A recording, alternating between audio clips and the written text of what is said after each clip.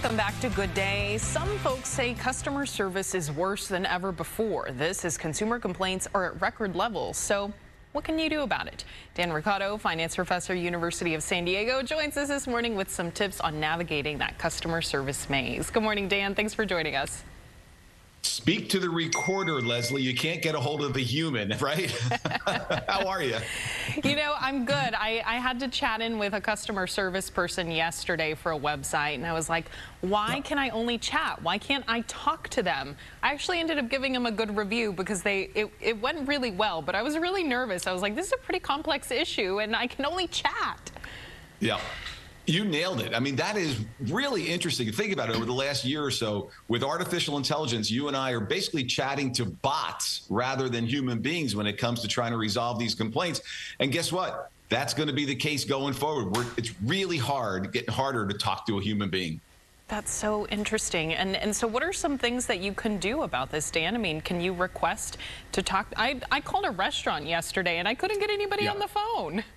Right. Yeah, it's unbelievable. So things like car buying, credit card policies, home repairs, they're the biggest categories for complaints. And what I say to folks is don't be shy. So if you're not getting your issue resolved, reach out to social media, Twitter, Facebook, whatever the case may be, and talk in professional terms what your complaint is, your issue is.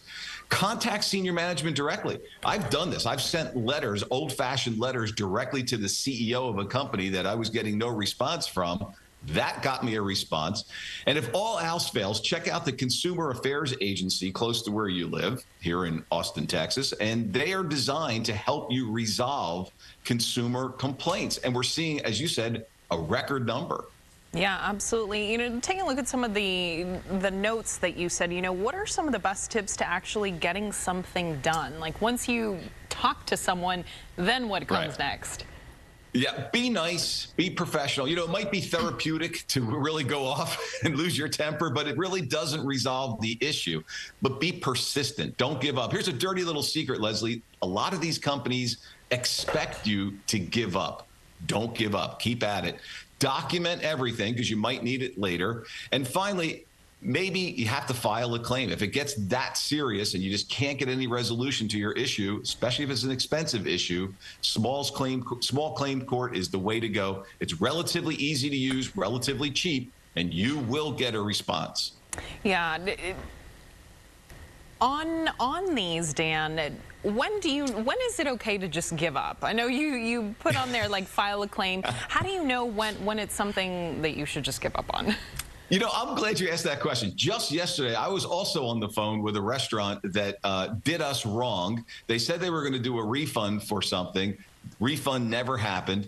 It was all of about $40. And my daughter was in the room listening to my conversation, and she said, "Dad, just give up. It's not worth the $40. To me, it was worth $40. So it's really a question of how you want to spend your time, I guess, Leslie.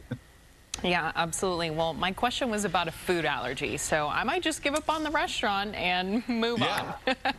That's it. Good advice. Yeah. All right. Well, we appreciate you as always, Dan Roccato, finance professor with University of San Diego. Thanks for joining us. Have a great weekend. You too. We'll be right back.